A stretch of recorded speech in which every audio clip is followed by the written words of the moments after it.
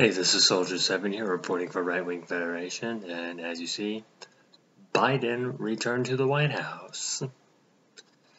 Yeah, and also at the same time, a lot of suspicious activity that went on during the election. It has still not been explained. Because whether if you think there was fraud or not, you cannot sit there and tell me that there was nothing about this election, this past election, that was pretty fucking suspicious. You cannot say that there wasn't. And I could list some stuff, like for example, like the footage of the people bringing in the suitcases of ballots and so forth. Yeah, that seemed pretty fucking suspicious to me. But then again, that is still to be explained, which may never be. Who knows? Anyway, unfortunately, I would have rather have done a 4 more years of Trump, done a video about that, as I did on January 20th of last year about his 3rd year in office, because technically it was his 3rd year, because 2017 to 2020 is 3 years, so yeah. I would have done more of a video on that, and unfortunately I'm not. Now, granted, I stand by what I said about Trump, as I've said in videos before.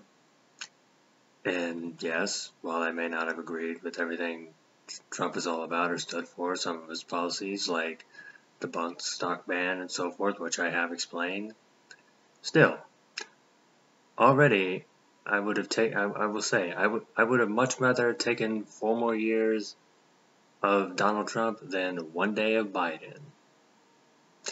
Because, not that everybody knows that for sure, long before. But the thing is like, Biden returned to the White House, it's been just a little over a week, and already it's not looking good. And it's just only been just a little over a week, and it's not looking good already. I mean, granted, I didn't expect it. I'm not expecting a whole lot of good to come out of it in the first place, but already the things that have been signed and certain things that have happened within just the last 10 days, yeah. Out of his administration, I'm not expecting a whole lot of good to come out of it. And if by some chance there is, I'm expecting, well, like, like the thing of harm and good, yeah, for every good, I'm expecting like 5 to 10 harms to come with it. Because we're talking about a guy who seems to want to get a more cozy with the communists in Beijing, who doesn't want to leave the UN, and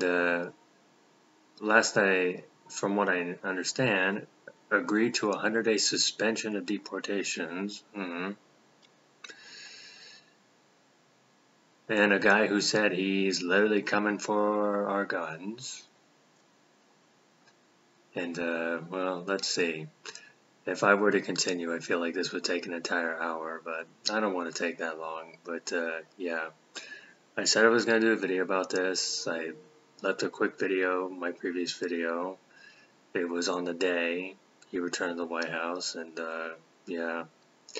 I really don't want to go on an hour or 45-minute rant, but I'm just going to make a quick video like I said I was going to do, or just the video in general.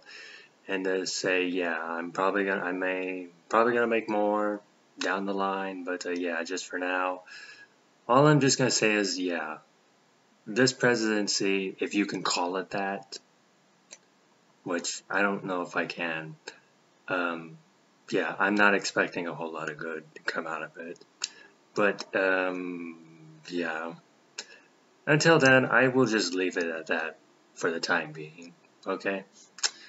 This is Soldier 7. Thanks for listening.